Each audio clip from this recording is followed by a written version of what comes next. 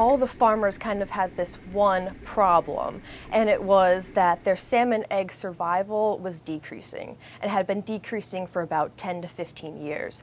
And all of them are like, why is this happening? What's going on? Farmers used to be able to rely on 90%, maybe 80% or above in embryo survival, and today average embryo survival is around 50%, so it's significantly less than it used to be. If we have an egg shortfall at any given year, you can't really plan for that.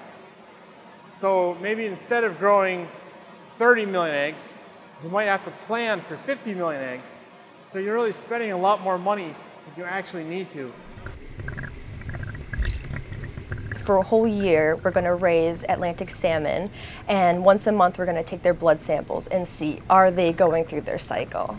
So I'm looking at the eyes because this is a significant milestone in their development. When the eyes appear, I know that there's actually an embryo inside here and that the embryo is going to survive until hatch.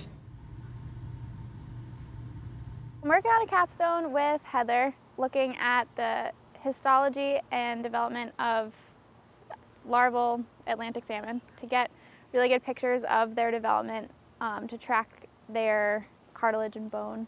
I think my project helps them determine whether or not these females were spawned at the right time, and also helps to determine whether or not their hormones have anything to do with how the eggs are developing. So once the two data sets are kind of put together, we can figure out if there's a correlation between certain hormones and certain egg developmental processes. If we were able to bring back our survival to 80–90% consistently, that would allow us to carry fewer broodstock on a given year, and that would be a huge savings for a company like this. One of the great missions of the university is to help industry. It's to help the economy of Maine. Our edict in our lab and many labs at the university is to basically try and help farmers. It's very refreshing to see a researcher come to you and say, what's your problem? What can I help with?